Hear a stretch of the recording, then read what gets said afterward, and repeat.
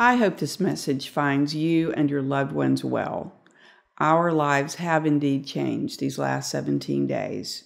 Like others across the world, our campus has had to make a very quick transition from in-person teaching and learning, committee meetings over coffee, and Zumba classes among friends, to teaching, learning, conducting business, and keeping up with friends from the safety of our homes. We miss one another. I certainly miss all of you.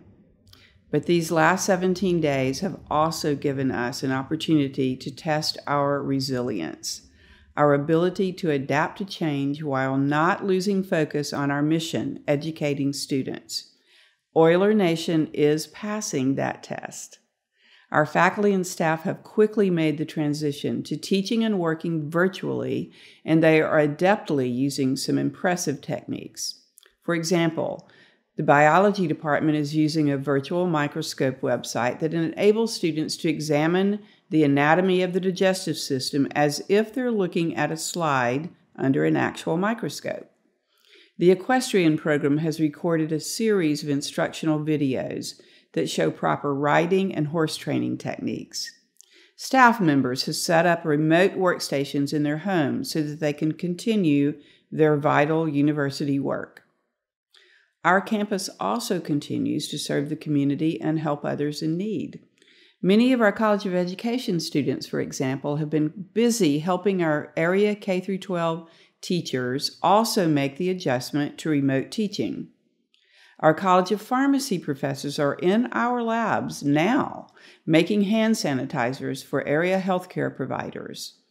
With the help of our All Hazards Training Center, we've organized the collection and delivery of campus PPE resources to area hospitals. And the Mazza Museum has launched its virtual Storytime series, which features morning and bedtime stories twice a week for children near and far. In fact, I received a nice note from a mother in Tennessee earlier this week after she and her children tuned in to one of the stories. These are just a few of the examples of the commitment to serve lived out each day at our beloved University of Findlay. All of these changes have also brought many practical questions, of course. We are addressing those one by one. Two of the topics currently on the minds of our students and their families are possible room and board refunds and an alternative date for the May graduation ceremony. We are working on plans for both, so I ask your patience.